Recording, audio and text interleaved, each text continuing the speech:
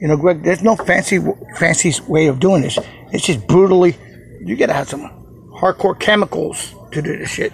Homemade shit, okay? That's smoking, okay? Look at all that smoke coming off. You don't buy this at Home Depot.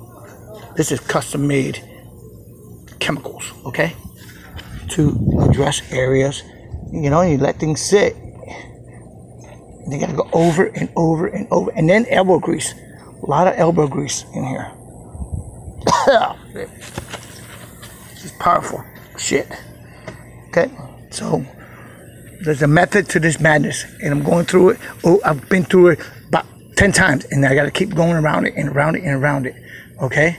So, we want to make this, all those X's, the V's, the X's, the H's. Call this H.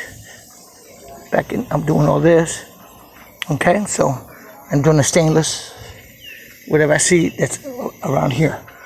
Okay, and I'm doing the little thing here, you know, so I'm getting all, I'm gonna make it as close as possible to the new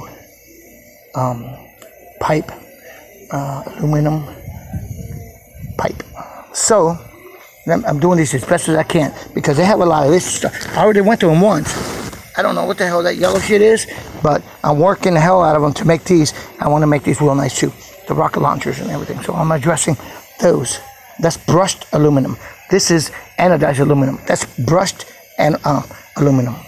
It's kind of the same, but a little bit different. So going through every single square inch, you know, and make it look as good as possible. All right, so I'm on this.